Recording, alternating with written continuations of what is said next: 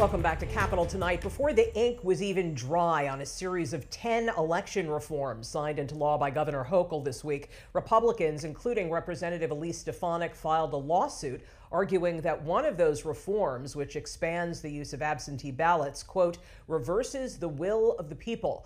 The bill in question is the so-called Early Mail Voting Act. Joining us with more is proponent of election reform and the author of this bill, Senate Deputy Majority Leader Mike Gianaris. Great to see you.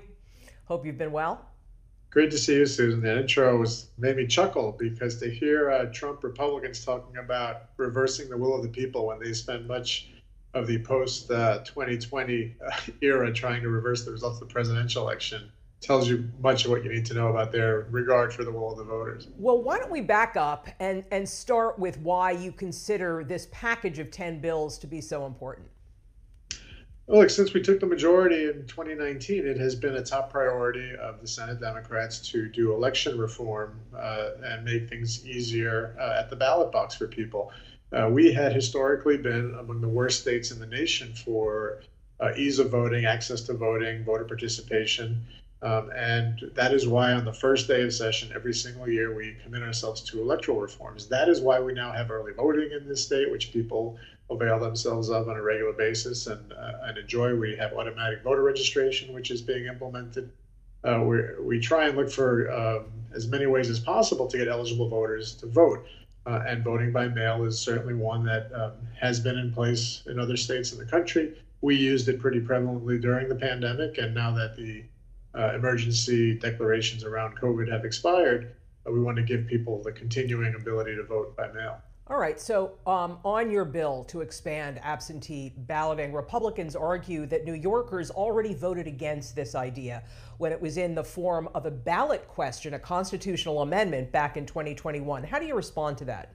Well, just to be clear, the premise of your question is slightly off. It's a little bit technical, but we're not expanding absentee voting. We're allowing people to vote by mail during the early voting period.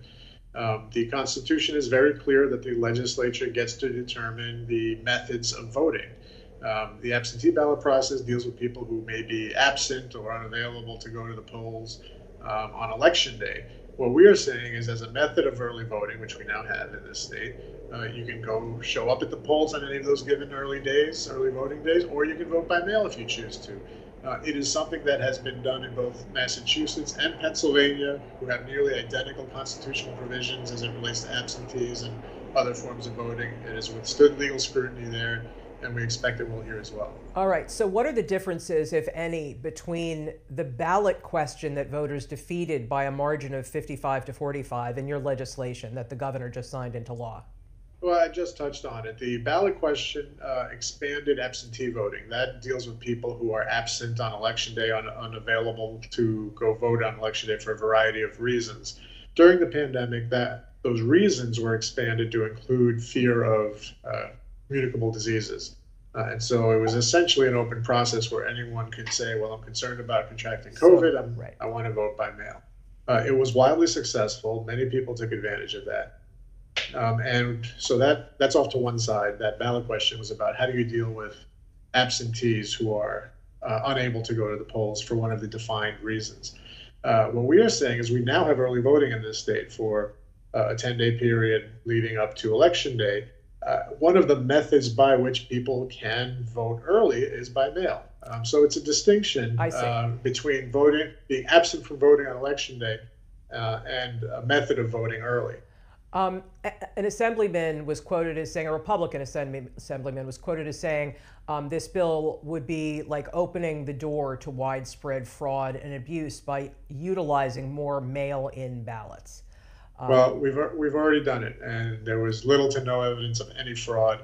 Other states that do it as their main form of voting have not seen any evidence of significant fraud.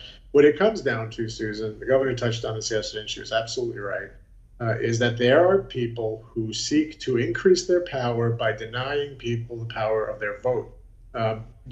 Republicans know that if more people vote, they lose elections, which is a pretty damning statement for them. That the more people participate in our democracy, the worse they do. And so what they try to do is limit the access to the ballot box for people. It's been going on for decades, by the way, but it's definitely increased throughout the country in the last few years.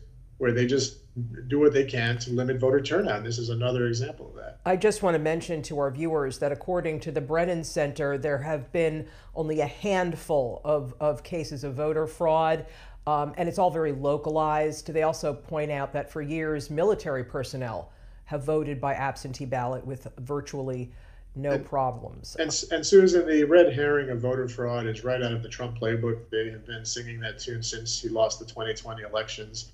It is very damaging to our democracy that they would spread these lies, and now they're trying to use it to beat back an effort to allow people to vote by mail.